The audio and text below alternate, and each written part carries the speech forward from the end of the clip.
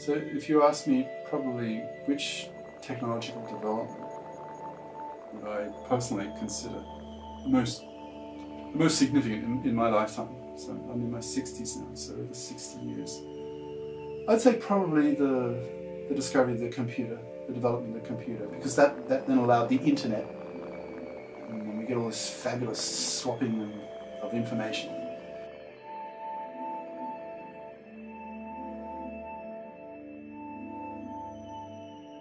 So just a huge explosion of knowledge. So we live longer, you know, the discovery of penicillin, and stereos and electric blankets, you know, just the explosion of science.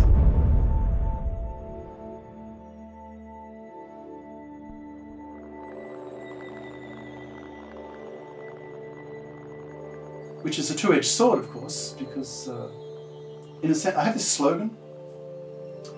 You've probably heard the expression, all roads lead to Rome, because that was the reality 2,000 years ago in Europe. Well, I have an analogous expression.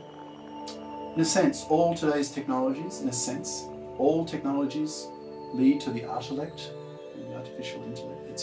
We're all sort of converging to this massively intelligent machine, and it will be with us in decades.